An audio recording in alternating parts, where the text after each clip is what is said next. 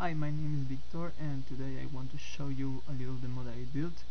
In this demo I will show you the messaging feature of BlazeDS, and this demo will show you two that I can have different clients, let's say web browser and desktop client and phone client that can share data in near real time. Okay, so I use BlazeDS for this demo and I want to show you what I built. So first I want to start my desktop client. So here it is. So this is a little application that I built, so actually can change numeric values and the chart is updated. So if I want to change this to 100, the chart is updated. So like something. Okay, so this is very cool, but I want to add another client. So let's say I want to add my desktop client to this demo, and I have the same application. So this is one of the best features of Flex, that I can have a web client, an interface that is very nice, and I can have the same interface in my desktop client too. So I can change the data here and the chart is automatically updated. So one more time, change this to 50, and okay. So now Adobe has launched Adobe Air 2.5. So this allows us to build an Air application for Android phones. So I add to this demo an Air 2.5 client or Android client. So I have here my Android emulator with the same application installed. So I want to show you. Here it is.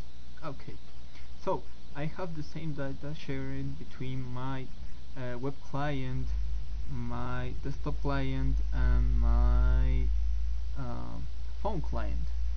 So I have here, I can actually change this to 500, sorry, and this will change too. And this works in both sides. So if I want here change, if I want here to change to 50, I can see that my data is changed in my web client and in my desktop client. So I want to change this to 20 to see the change. Oh, okay, problems.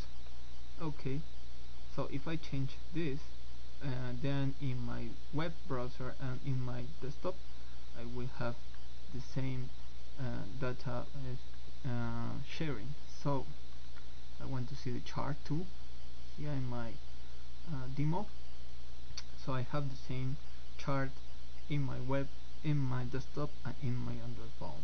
So let's say I want to change this to 500, and you can see in my desktop and in my phone the data is shared.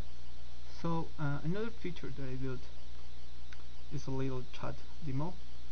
So I started this.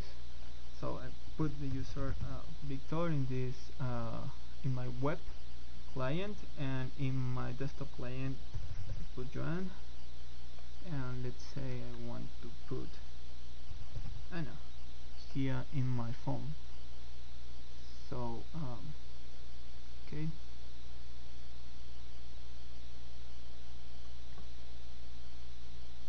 okay, so I start session.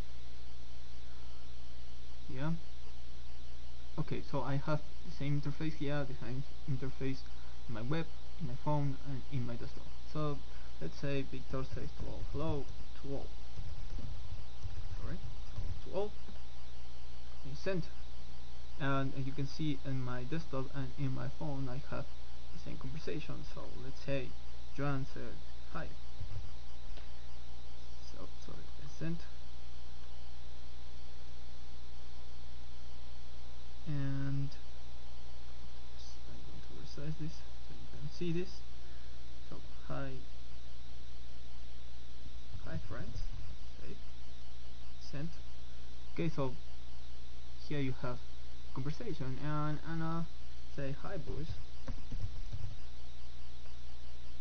Okay, so I sent again, and as you can see we have the same conversation shared in my web browser, in my desktop client, and in my phone. So this is very interesting, because I can build the same application in 3 different clients, and with no very big changes in the interface. So this is the demo I want to show you. Thanks for watching. Bye.